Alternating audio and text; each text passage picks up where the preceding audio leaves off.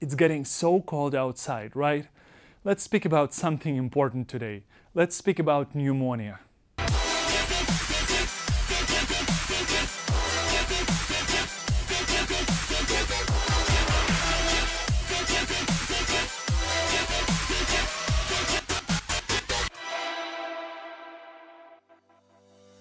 Pneumonia is a form of acute respiratory infection that affects the lungs.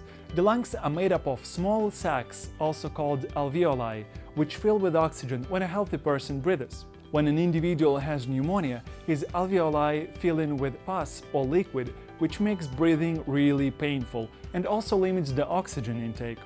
Pneumonia is the single largest infectious cause of death worldwide. It killed more than 800,000 children under the age of 5 in 2017, accounting for 15% of all deaths of children under the age of 5. Children and their families are easily affected by pneumonia worldwide, but it is mostly prevalent in sub-Saharan Africa and South Asia. Children can be protected from pneumonia. Pneumonia can be prevented by very simple interventions and treated by low-tech and low-cost medication and care. While most of the healthy children can fight the infection with the natural defense, children whose immune systems are compromised are at a very high risk. A child's immune system can be weakened by malnutrition, undernourishment, especially in infants who are not exclusively breastfed. Such diseases as symptomatical HIV infections or measles can also increase a child's risk of contracting pneumonia. Acute. We use the adjective for when we want to describe something as very sharp or very serious. Pus is a thick yellowish or greenish liquid that is produced in infected tissues. Prevalent. Prevalent means widely spread in a particular area or at a particular time. Malnutrition. Malnutrition means a lack of nutrition caused by not having enough food to eat or not even enough of the good things. Undernourishment is actually a synonym. It means insufficient amount of food or other substances for good health or good condition. And now, enough of listening to me, let's listen to what a real professor has to tell us. So first of all, there is an ischemic zone, which then after this early vulneration develops a scar. So this involves a lot of growth factors and produces early, maybe mild contractile dysfunction. Was it difficult? So let's try to repeat what the professor told us. So first of all, there is an ischemic zone, which then after this early vulneration develops scars. So this involves a lot of growth factors and produces early, maybe mild, contractile dysfunction. Now let's concentrate and watch this video one more time, but this time we're going to use some subtitles.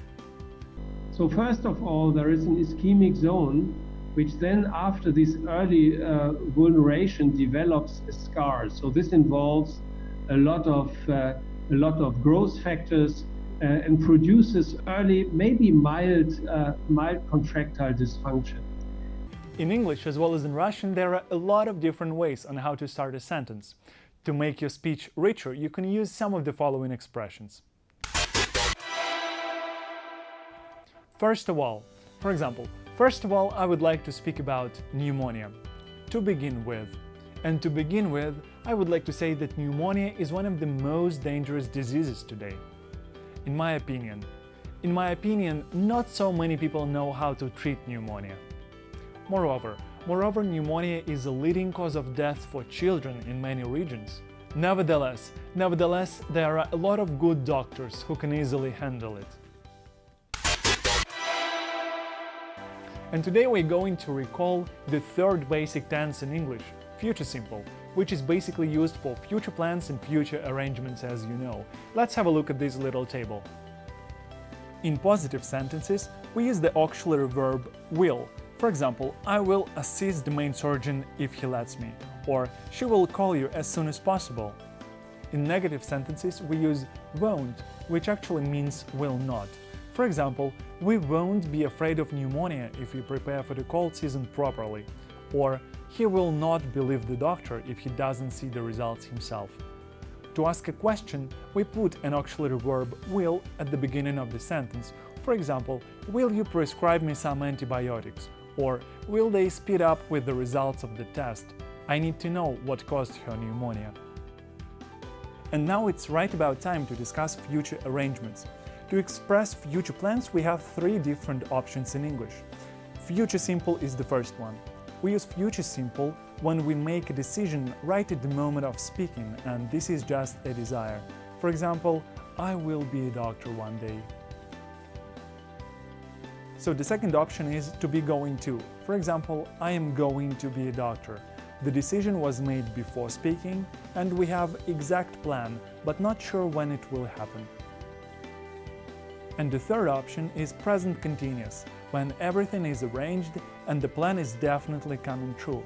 For example, I am going to Pulmonologist Summit in April.